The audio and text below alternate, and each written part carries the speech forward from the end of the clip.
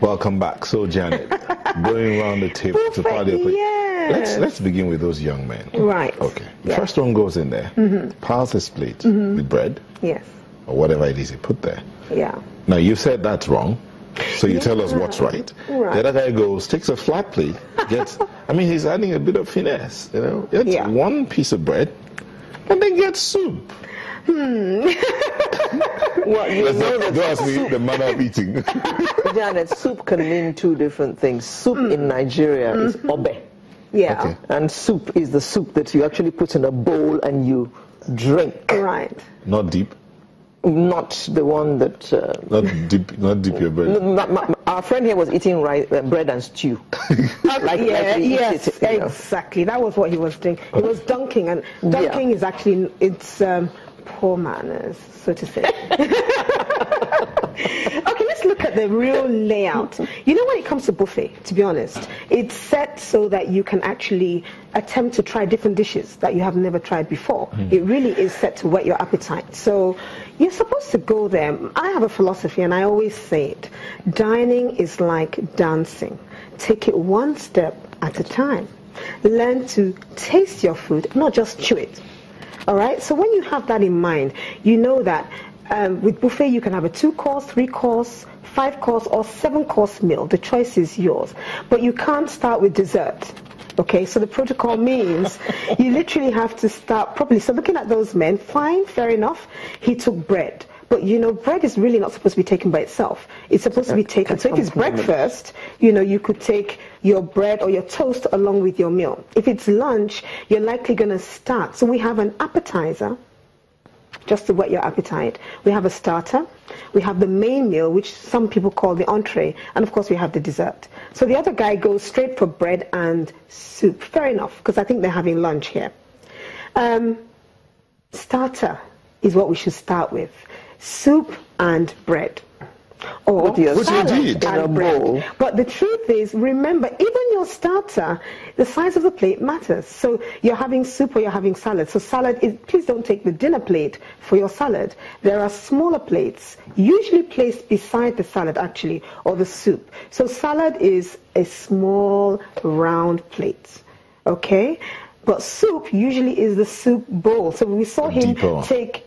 Okay, he took his bread quite on a side plate, but he needed to have taken his soup in a soup bowl, right? Because guess what? It's going to pour all over the place, which it did. And we need to be careful and mindful of what is the starter, what is the salad. I mean, what is an appetizer, and what is the main meal?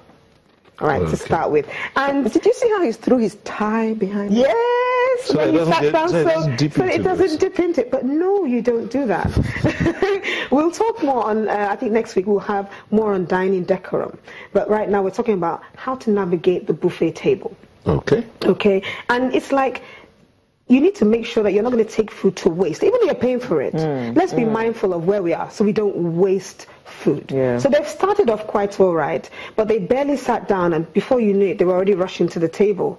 Most times, you can order your drink first, whether it's tea, coffee, or juice, or the drink that you really want, but always sit down and place your napkin first. Maybe you have, you have someone coming, sit down, have a word or two before you now say, okay, let's go to the table and eat, you know?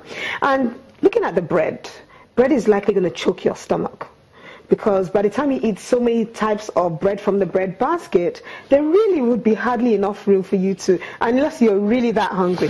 And that's where the indulgence comes in. Well, the first guy looked rather hungry, so I'm sure he will still have space for the main course. Yeah, he will, but let's watch and see. Okay, so let's pull back a bit. Yeah. When you come into a buffet area for a buffet, where do you start? Good.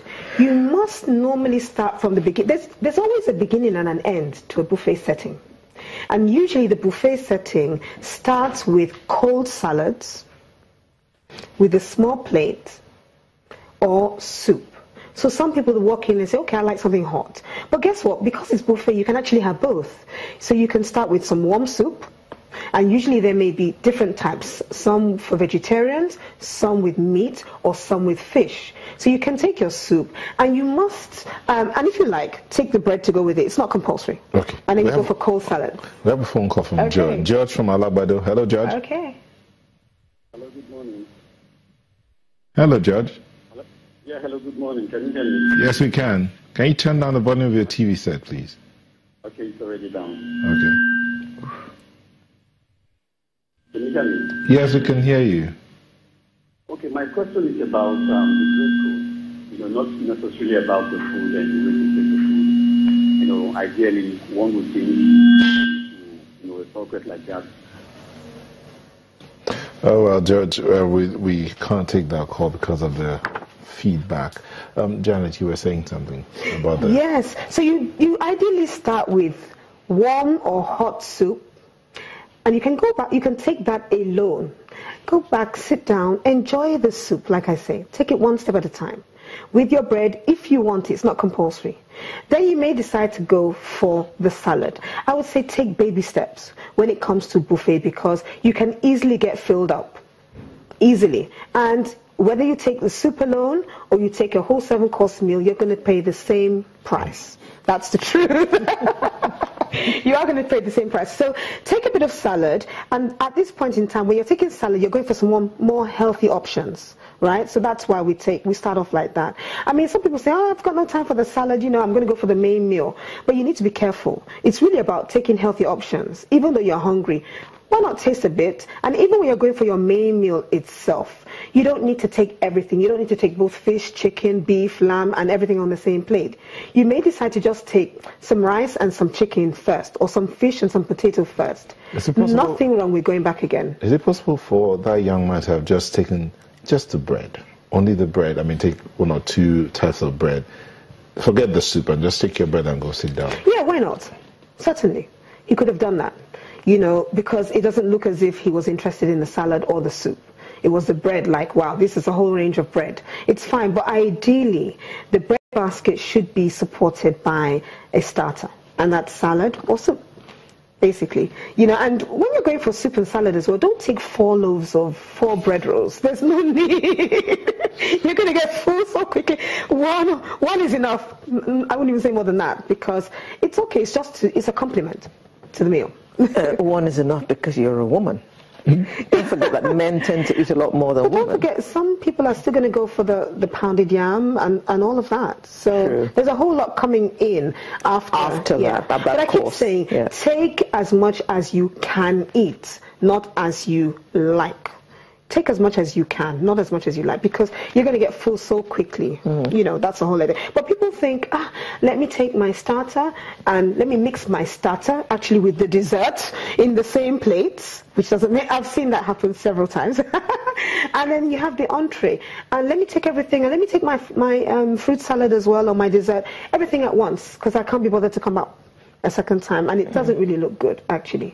You know, the ideal thing, I've been to places severally where people are carrying 2-3 plates just because they think, well, and sometimes it's going to finish by the time they get there. But the truth is, even if it looks as if it's finished on the table, because it's buffet, the waiters will replenish. They will keep on replenishing the bowls. I don't know if we can have the second video of them. Okay. I don't know if we can get that video now where they went to go and get their food. Okay. While we're waiting for that, Janet, I like that guy who's dunking. I mean, I have to really tell you the truth. There was a training I did quite a while back, and the reason why I was called by that organization was because one of the executives was representing them outside the country. This was in Nairobi, and he was reported dunking his bread in his soup, and they felt it was an extreme misrepresentation of their organization, and it killed their corporate image. Truth be told, yeah. So don't dunk. No, don't dunk. Unless in your closet. No, and even at soup too, there is a procedure for where we're taking the soup. No, even in your closet. Bad habits that happen. Okay. Whether it is bread and soup or bread and tea. Don't dunk. All right, let's see this video. Right. How our friends are doing. Ladies, we know we like our comfort, But did you see those young ladies walk into the restaurant totally inappropriately dressed? One of them is coming from the spa, so she decides that she comes down to the restaurant with her robe. What about the lady wearing her lovely skimpy little shorts? That's an absolute no-no.